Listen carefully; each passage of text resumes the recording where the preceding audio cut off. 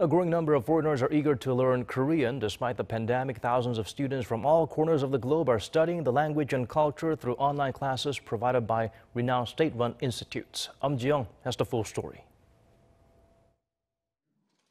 Instead of learning in classrooms as normal, students of the King Sejong Institute in Los Angeles have gathered online to study Korean. During the lesson, students watch the materials set by their teacher and use an online chat function to carry out class discussions. Bong Joon-ho 감독의 기생 중 영화도 봤는데 한국어를 알아들을 수 있으니 훨씬 재미있게 느껴졌어요.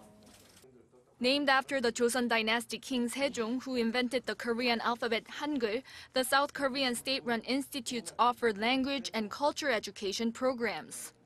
As of last year, 180 King Sejong Institutes in 60 countries have been operating offline.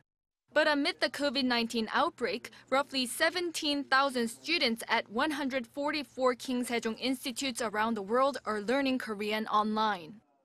직접 만나지 못해서 그런 아쉬움이 있기는 했지만 수업을 하는 데는 어느 정도 큰 지장은 없었던 것 같습니다. Fueled by a growing popularity for learning the Korean language, 34 more institutes have opened in 30 countries this year.